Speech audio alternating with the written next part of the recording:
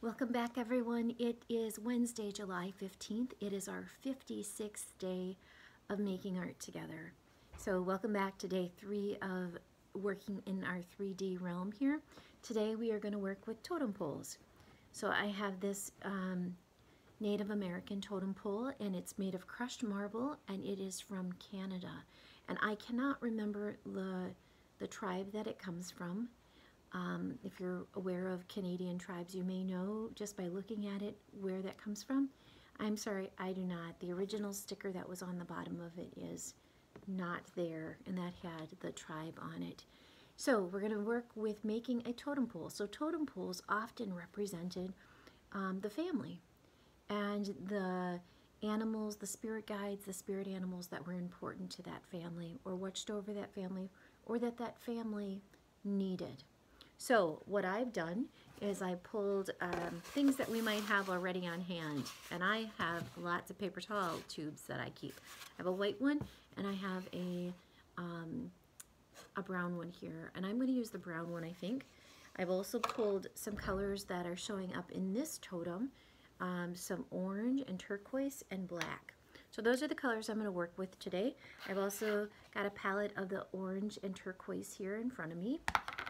And I've also pulled together, I'm going to make some wings, I think. I'm going to make one of my animal's bird. I've got a piece of black construction paper, I've got a glue stick, and I've got a scissors. So again, you may not have all of these things in front of you. I know that turning on the TV and starting a program and then seeing that you're going to need all these supplies can be frustrating as anything, because I know when I see something cool and I'm like, boy, I'd really like to try that, but I don't have any of those things, can be very frustrating. So if you want to create a totem for yourself or for your family, how about pulling out your sketchbook and you can create your own in your sketchbook. You don't have to create it in the 3D realm. I'm just playing around with 3D this week just for something a little bit different.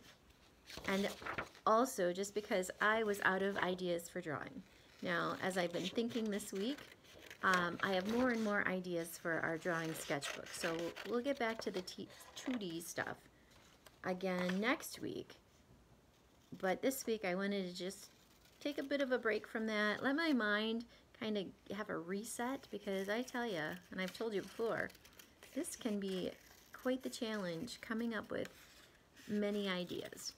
So as you know, it's really hard to continually think of new and different ideas.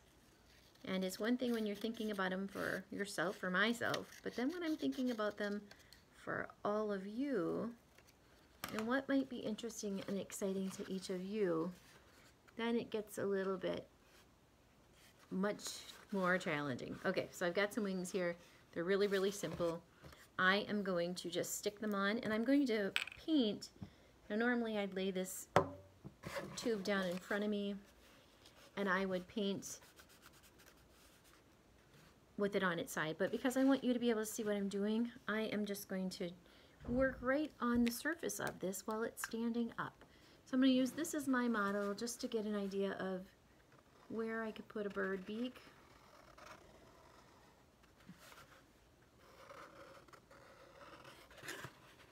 I got a bird beak, a bird eye. It looks a little bit like a parrot, which I didn't want it to look like, but that's okay.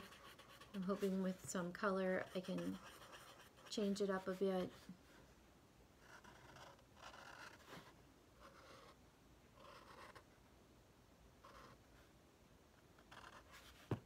Okay, let's see. I'm going to give it some talons. Those were not the best looking talons, but okay.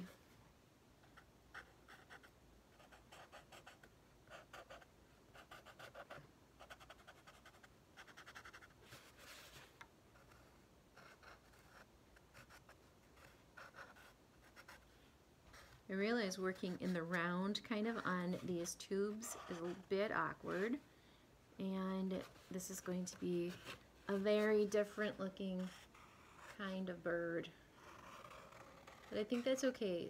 Totems are totally stylized in the traditions, in the style of each artist who makes them. And so ours can be very stylized as well. So yesterday I was saying, or not yesterday, before, sometime before, I've talked about the idea of borrowing to be inspired. Now, of course, I wouldn't go start making totems. I know nothing about really making a totem pole. They should be carved. I should know a lot about the subject area before I start making these pieces for the world. So I am just using the inspiration of this totem, of this artist's totem, to create my own. Now, I'm not going to do anything with it, but I think that totems are really beautiful. They have wonderful stories linked to the families that make them and celebrate those totems. So I think they're a beautiful art form, a beautiful personal art form for the creator, for the artist. And so today, mine is not personal. Would I choose a bird for my totem if I were really going to create one? I don't know. My grandmother, Evelyn, she loved owls. So if she were making a totem, I know an owl would appear on her totem.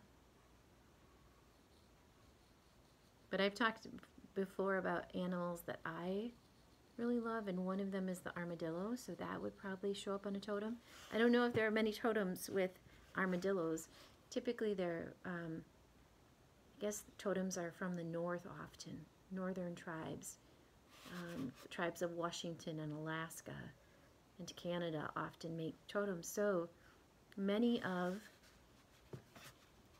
the animals they would see in their regions, and an armadillo wouldn't usually be one of them. Wolves, bear, other creatures sometimes I can't identify.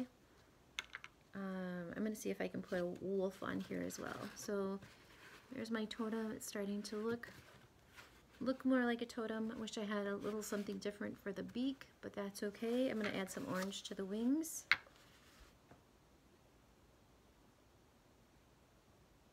You could play around with this, and this could be all bugs. This could be butterflies. This could be birds, songbirds. This could be people. It could be a totem of people. Sometimes, like right here on this one, it looks like a mask of a man right here. So sometimes they incorporate people into those as well. Sometimes they really are stylized animals, so when we look at the totem, we have no idea what animal it is, but the artist definitely does. So that's what I'm going to do with the next one. I'm going to put a wolf on here, and it's going to be a really stylized wolf, so it may not even look like a wolf at all. We'll see. My wolf is going to be blue, and I realize I don't have any black paint, or I'll use some orange paint. Put some eyes in there. It's going to look like a bird, I realize now.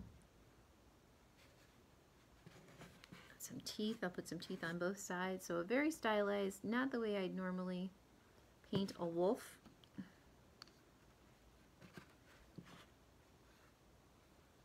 But once this dries, I can go back in and add some details with a black Sharpie and maybe get it to look a little bit more like I hope it would. But then I can play around with it too. It doesn't have to resemble what I would typically think of a wolf.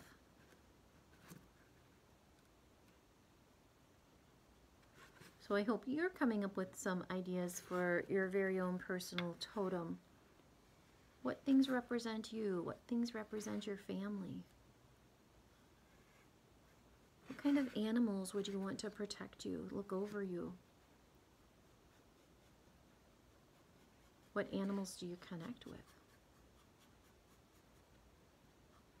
Or what animals are you drawn to? I'm always drawn to wolves.